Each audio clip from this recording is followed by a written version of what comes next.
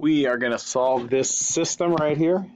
I've already written it as a matrix, and please take note, there was no y in this equation, in the second equation, so the second row has a 0 in the y column. Similarly, no x here, so there's a 0 there. So I'm going to make some zeros. I already have a 0 here. I'm going to make that into a 0, and it looks like I can just do some subtraction to do that. I can just go row 1 minus row 2. So row 1 minus row 2 is going to go into row 2. And so the first row stays unchanged. 1 minus 1 is 0. 6 minus 0 is 6. Notice I lose that 0 that was there. Not a lot I can do about that. 1 minus 3 is negative 2. 6 minus 17 is negative 11. Feels good. Third row is just going to stay as it is. Negative 5, negative 33.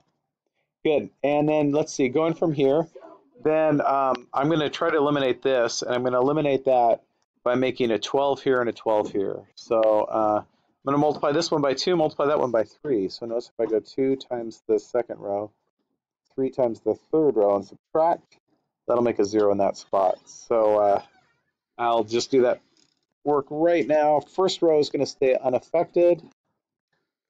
I'm going to put it in a third row, so second row will stay unaffected.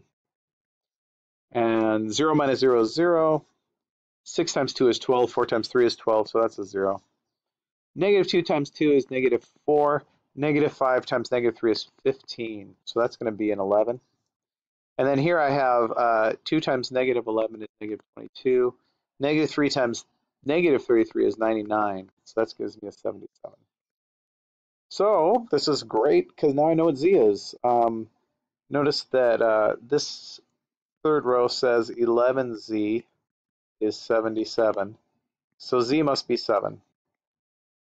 So if I know that z is 7, I can plug it into this equation to figure out what y is, because it says 6y minus 2z, z is 7, is negative 11.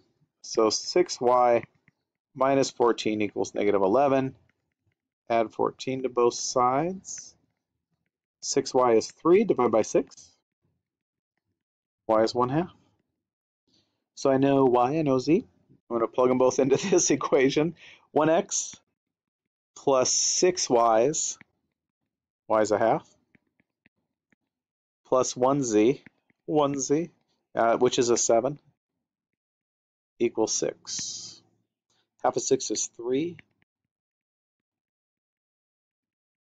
Here's a 10. And hopefully you can see where we are going. X is negative 4. So I can write my solution this way. Just write it out, write what x is, write what y is, write what z is.